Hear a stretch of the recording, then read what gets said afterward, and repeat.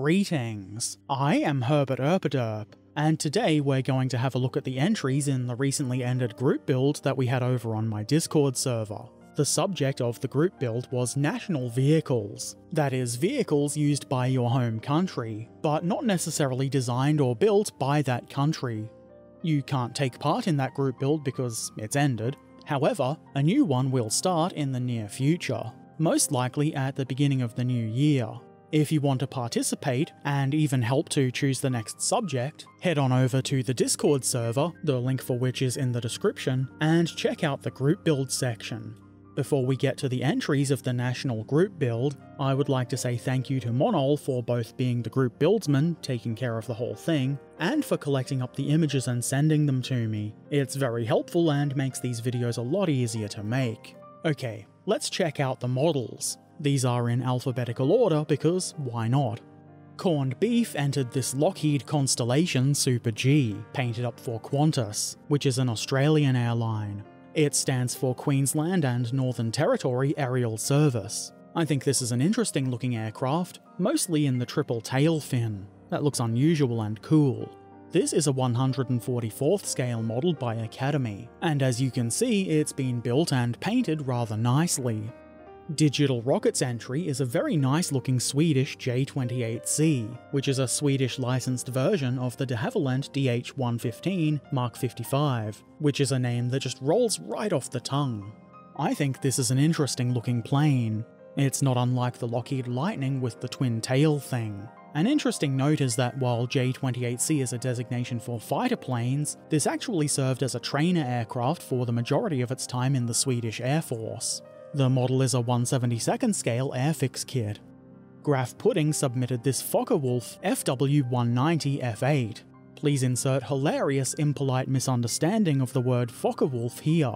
I don't know a whole lot about planes, as you probably know, so I don't have any cool facts about this one, other than it's a really nicely done model. Not surprising though, Graf Pudding does good work. The model is a 1/72nd scale kit from Revell. Jerry's entry is a small plane, an RWD-5, which is a Polish aircraft from the 30s. I understand that one of these was the smallest aircraft to cross the Atlantic, and that's pretty cool, and so is this model. The red and silver colour scheme is quite attention-getting. I like it. The kit is in 1/72nd scale, from ZTS Plastic, spelled with a YK instead of an IC.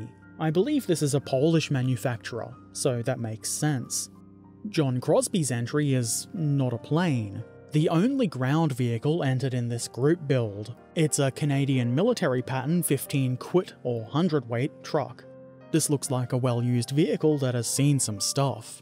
This, like John, is a British vehicle. Not that John is a vehicle, but you know what I mean. So don't let the Canadian part in the name fool you.